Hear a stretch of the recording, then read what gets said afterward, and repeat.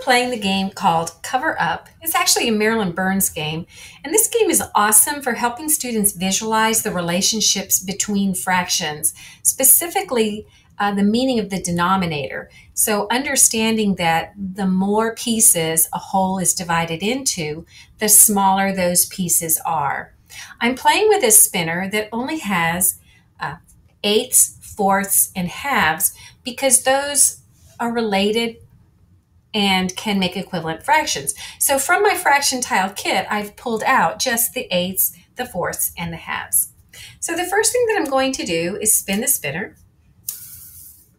and I get 1/4. So I am covering my hole, so I put the 1/4 right on top of the hole. And then you can assume we're going around and each player takes their turn spinning. It gets back to me and I spin again, and now I get a 1/8. So at this point, if I'm playing this game in a small group instruction, a great question that I can ask is, which of those fractions is greater, 1/4 or 1/8? And the students obviously see that 1/4 is greater. And so then the question could be, well, isn't that interesting? Because I think of 8 as being larger than 4, so how come 1/4 is greater than 1/8? And what you want the students to be able to verbalize is, well, with eighths, the whole is divided into 8 parts, so those parts are smaller. With fourths, the whole is only divided into 4 parts, so those parts are larger. That's what we want them to understand. So we spin again, and I'm going to pretend that's an eighth. And now I can put the other eighth on there. And you know, a great question at this point is, what do you notice about those 2/8 and that 1/4 piece? And the students can't help but recognize that they are equivalent.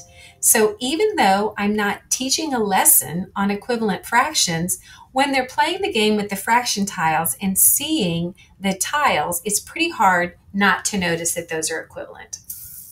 I spin again, and now I get a 1/4. So an interesting question at this point might be, well, what do I want to spin now so that I can win? So you get the kids thinking about, for example, could I spin a 1/2 now? No, because that would be greater than a whole, and I have to cover the whole exactly. So you can ask, and they might say, well, I think you should have 1/4. But another student who recognized those equivalencies might say, you could also spin 1/8 twice to cover the whole. So let's see what happens. Well, I keep getting right on the middle there, so I'm going to pretend that's 1/8. And now I put my 1/8 down again. And of course, the question is, what do I need to spin in order to cover my hole?